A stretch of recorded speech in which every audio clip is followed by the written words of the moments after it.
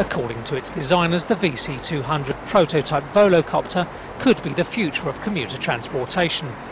Unlike a conventional helicopter, the VC200 runs on 18 electrically powered rotors, each of which is controlled by onboard computers. Providing overall direction to the computer software is the pilot using a joystick. Alexander Zozel, from developer eVolo, says he has high hopes for the craft, which he says is clean, quiet and practical. The volocopter is a vertical takeoff and landing aircraft. It's like a helicopter, it can fly like a helicopter. We believe that in 30 years about that, just everybody can fly with it, like you have a car, you have a volocopter. Zozel says the VC200 is safer and simpler than a conventional helicopter. It's so safe because it's very easy to fly. And why is that so? Because the aircraft fly by himself. The pilot is only saying, I want to go there and there with a joystick, and the system do the work, and you can develop a really safe system.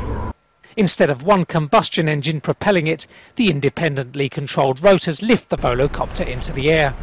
It can fly for up to 20 minutes on battery power, with the machine's computer systems taking care of speed, direction and control, according to the pilot's instructions. eVolo say it should be capable of reaching a speed of 100 km per hour and an altitude of 6,500 feet. Further tests with onboard volunteers are planned before the two-seater goes on the market. But eVolo is confident it will provide an attractive, emission-free alternative in future transportation.